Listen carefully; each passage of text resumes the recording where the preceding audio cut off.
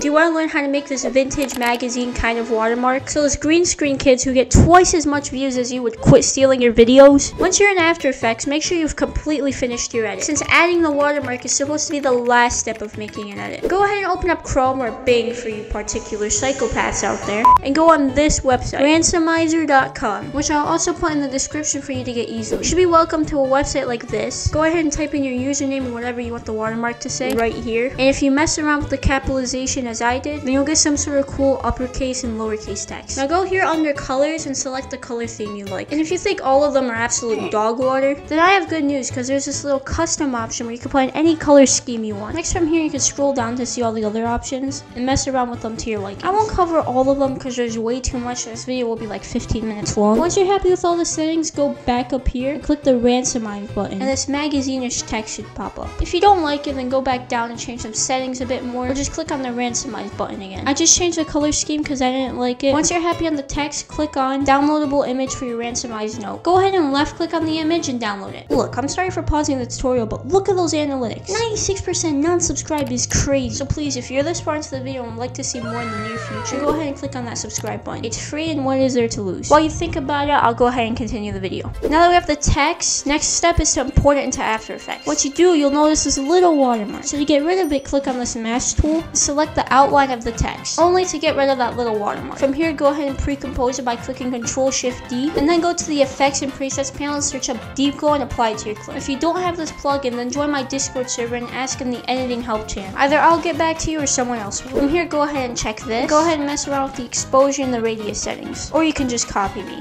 I don't really fucking care. Once you're happy with it, go back to the Effects and Presets, search up Drop Shadow and drop it to your clip, and copy the settings I make.